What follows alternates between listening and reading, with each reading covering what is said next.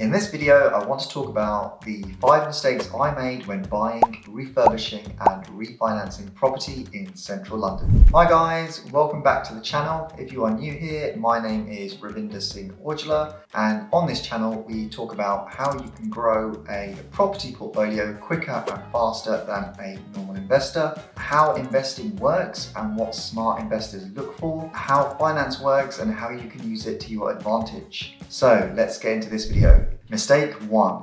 Creating an inner room. In this project, we created an inner room, which means that in order for the person in the bedroom to escape in the event of a fire, they would need to exit into the kitchen area. We had to ensure we had designed the apartment taking into account this issue. I spoke with many different building control companies and they all said it was not possible. Luckily, I spoke with someone at London Building Control who said that if we installed a water mist system, we would be compliant. Don't buy apartments where you are going to create an inner room whereby the apartment is actually higher than the first floor. Our solutions such as the water mist system, which can be expensive to install and maintain, and some freeholders don't tend to like these, even if they are compliant with building regulations. Mistake 2.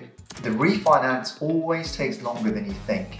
We always thought that at the 6-month point you could refinance and move onto the buy-to-let mortgage relatively quickly. But during COVID, we've noticed that it's taking extra time to get the remortgage over the line. But now we always build into our calculations 8 months worth of bridging costs as a minimum. It always takes longer than you think. Always have a buffer in place just in case timescales are delayed. Mistake number 3. Measure twice. For our project in Vauxhall, we thought we had enough space for a dishwasher and washing machine.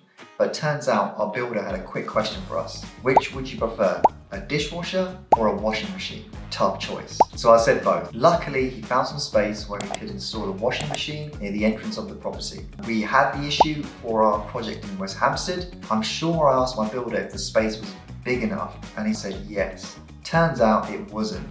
But luckily, we were able to create an L-shaped kitchen to get everything in. Always measure twice and always check how much space you need and how much space you've got. Mistake number 4. Always consult your builder and ask what he would do. For our project in Brixton, we had decided to convert this 1-bedroom apartment into 2 bedrooms. Our builder said, why don't you add a macerator toilet and make it into a 2-bed, 2-bath property? This was a great way of adding additional value. Always ask your builder or someone else how you can best maximize the space. 2 heads are always better than 1. Mistake number 5. Always make sure you get at least 3 quotes and make sure you have a schedule of works so that the quotes you receive back allow you to compare the cost of the works. For our project in Battersea, someone quoted £15,000 for all of the works, but £15,000 sounded really cheap. We also got a quote for £70,000. Apparently they had been on Homes Under the Hammer and so they thought that justified the quote. Always get at least 3 quotes. Meet the builder in person and ask to see examples of their work, and even speak with previous customers for which you've completed a project recently. If you like this video, please smash the like button and hit subscribe so that you get notified when I release another video.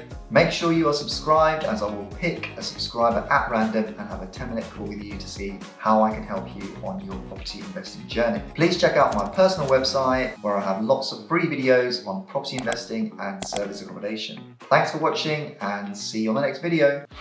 Bye.